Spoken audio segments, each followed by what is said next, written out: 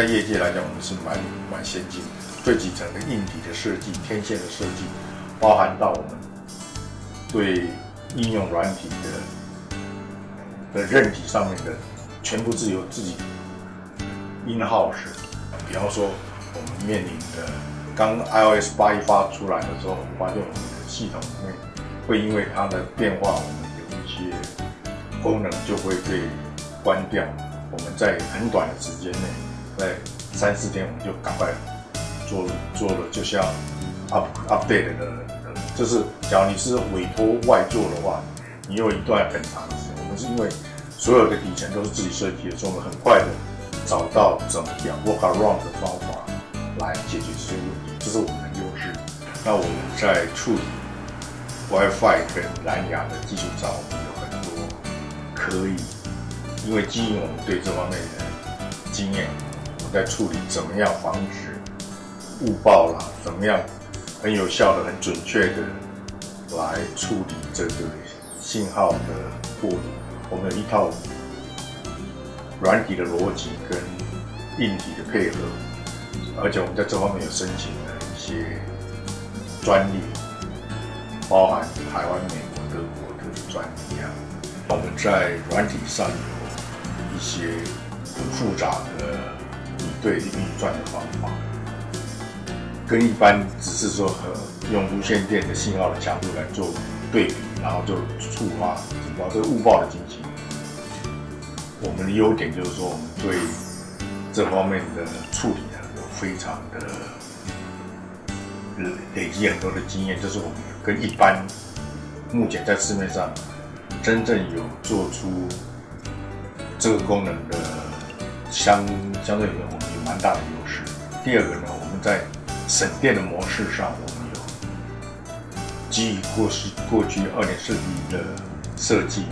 我们得到很多经验，怎么样在硬体上，怎么样在软体上做到很省电，而且又不影响它的功能的效益的地方，我们有独特的专利的部分在里面。在无障碍之下，我们送到500米的距离，这是在一般2.4G的产品上没有办法，而且我能做得很小，我们非常的省电。一个这样子大小的东西，我们可以用3个月，然后一天用8个小时，我们会做警报、防丢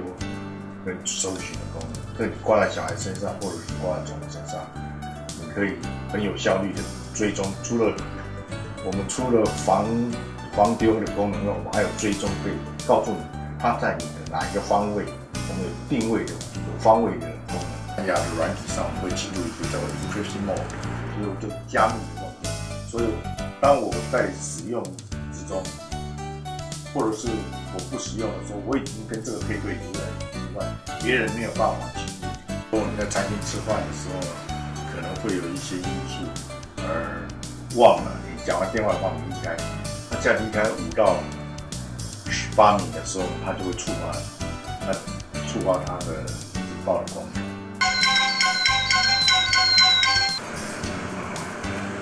电报，这就是电报。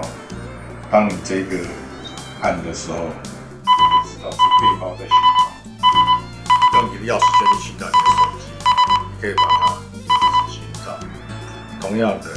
你可以利用你的手机去寻找你的钥匙圈。可以设定警报的不同的声音。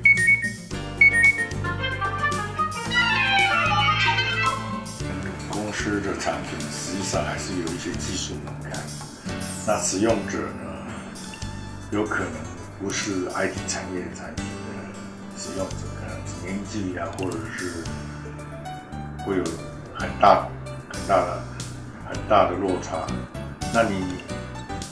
光靠使用说明书去让使用者去使用的话，发现大部分的人都不看。那怎么样让我们产品能够让客人拿了一装按就可以用？最后的方法就是我们在拍一些语音啊、影音的这种影片来做一些使用说明啊，或者是促销的一些情景的内容。我们发现这样的效益比我们写很多页的使用说明书还有效这样。我们在无线电2.4G的话，我们主要是做 Magic Garden， 就是说，